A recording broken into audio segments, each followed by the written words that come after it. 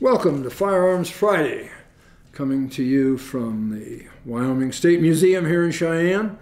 My name's Evan Green. I am the firearms historian for the museum, and over the last 3 or 4 years I've been going through the firearms in the permanent collection and updating the inventory, chasing some stories about these guns, and have been making these videos, which I hope you enjoy watching as much as I enjoy making them. So what do we have here? We have a couple of rifles that came to us from the Kerr family. Ruby and Leonard Kerr in Cheyenne had the L.L. Kerr, K-E-R-R, construction company. They built the Chapel of the Chimes, which is the funeral parlor here in Cheyenne. They did some Cheyenne Plaza. They had that project or part of that project, and other commercial and residential buildings here in Cheyenne were built by them. And these were their rifles. These were their hunting rifles.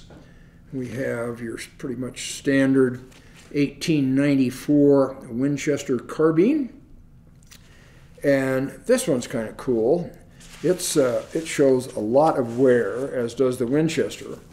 But I misidentified this right out of the box. I said, oh, this is your standard model 1899 Savage lever action rifle.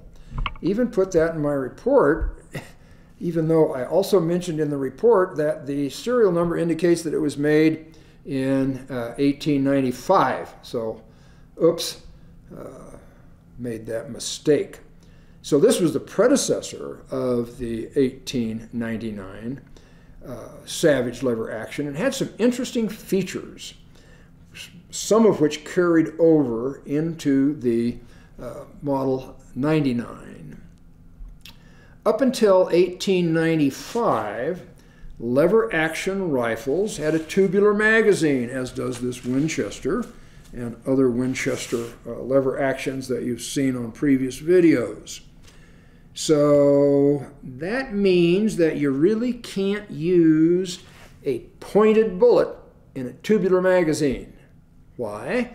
Well, because the point of that bullet rests on the primer of the cartridge ahead of it in the magazine. So you're really limited to a flat pointed bullet, which is not as ballistically efficient as a spire point bullet with a tapered to a sharp point.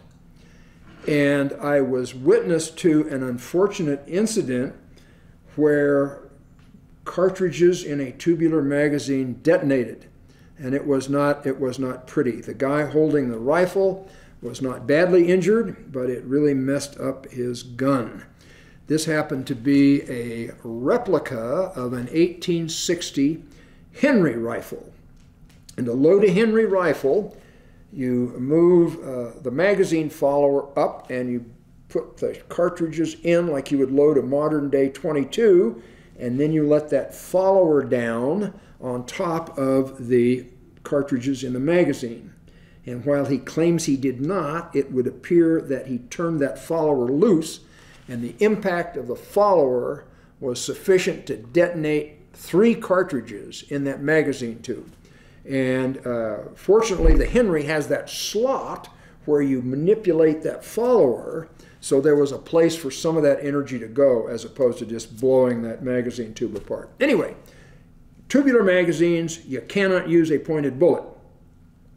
This one, the Savage, has a rotary magazine. It holds 5 rounds, and it's a rotary magazine. So they're not stacked up against each other. And it even has this clever little window in the frame that's the counter. It keeps track of how many cartridges you have remaining in that rotary magazine. Pretty clever technology for 1895. It also has a little window here in the top of the bolt. Well, that's convenient. What the hell is that for? Well, when the rifle is cocked, you can look down in that there and see it says it's C, C for cocked. So you know that the hammer, the internal hammer, is cocked. When you discharge the rifle, it shows an S for safe, meaning that the rifle is not cocked. So that's pretty clever for, again, 1895 technology. The other thing that's unique and perhaps innovative is that the Savage rifles eject to the side. So when you work the action, the cartridge is ejected to the side. Why is that important? Well, with the Winchesters, all of them, up until the 1895 Winchester, it was a top eject, okay? So, well, even the 95 was a top eject. It did not have a tubular magazine. So that means you cannot mount a scope sight, a telescopic sight, on your classic lever action Winchesters. You can mount a telescopic sight on a Savage because the cartridge comes out the side instead of out the top. So again, this 1895 was made in 1895. It was the first year of production for this particular model of rifle. And it has octagon barrel, 26-inch octagon barrel, and it has been fitted with a receiver peep sight. And the original sight that was rear sight that was mounted on the barrel has been removed, and that dovetail filled with a blank. So for a lot of people, that peep sight is better for accuracy and target acquisition because your eye tends to center the front sight in that circle that you're looking through on a peep sight. And you'll notice the other rifle has one too, has a little bit different style, but it also has an aftermarket peep sight mounted on the receiver. So these folks, Ruby and Leonard, liked their peep sights. This one's a little strange because they did not remove the original rear sight, and if you look through there, it's real busy because you not only get your sight picture from the peep sight, but you can see this modified buckhorn sight in conjunction with the front sight on the rifle. So I would have not done it this way, but it obviously worked for him because there's a picture in the file of a moose that Leonard killed when he was 82 years old with this rifle up in Jackson Hole. So it worked for him. Worked for him. I find these interesting because they've been used hard. And I went, geez, do you think you could have put a little wax on the stock sometime, you know? So this rifle and this one have been in and out of vehicles, maybe on and off of horses, and show that wear. They were tools used to acquire game animals for the freezer or the table. So I like that. I've come to appreciate firearms that were used, that demonstrate their function as tools.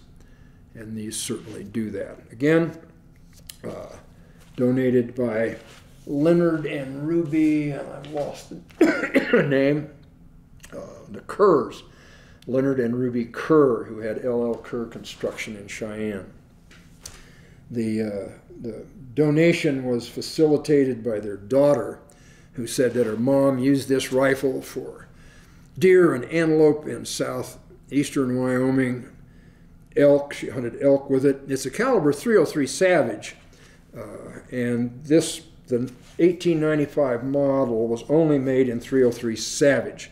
It is not the same cartridge as the .303 British, which was their primary cartridge for their small arms in both World War I and World War II, the .303 British. Ballistically, this is very similar to the 30-30. I think it's a really handsome rifle. The octagon barrel has this nice taper to it, and again, you can look at this, and at the bottom of the receiver and the sides of the receiver is worn down to the bare metal. So somebody carried this at that balance point Spent a lot of time in the field with this rifle. So, used hard, bordering on abuse, maybe, but that's just my value judgment. But again, quite a handsome rifle. This one is 32 Winchester centerfire or 32 special. So again, ballistically similar to the classic 30-30, but a little bit bigger diameter bullet. Sometimes you bought what was available at the hardware store. The 30-30 certainly would, over the years, be easier to find ammunition for than 32 special, but very similar in their capabilities. So there's the Kerr family rifles. If you have questions or comments about this video or any of our others, or if you want to chat about firearms in our collection or yours, give us a call at the museum. We're always glad to try and accommodate that. So, once again, thanks very much for watching.